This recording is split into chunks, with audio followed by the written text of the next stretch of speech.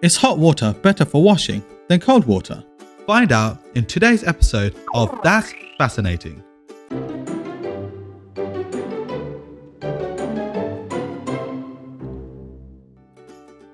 Is hot water better for washing than cold water? The short answer is yes, and also kind of. You would assume that water, regardless of if it's hot or cold, washes away dirt simply because it makes things wet and so dissolves and washes the dirt away. And that is of course true until it hits the more stubborn stains. And so this is when hot water is a far better choice, as the hot water introduces heat to the washing process. First of all, the increased temperature better dissolves dirt, and secondly, the heat excites the molecules of the dirt particles and causes them to vibrate and move faster, which helps to agitate and loosen dirt and so makes it better to remove dirt and stubborn stains.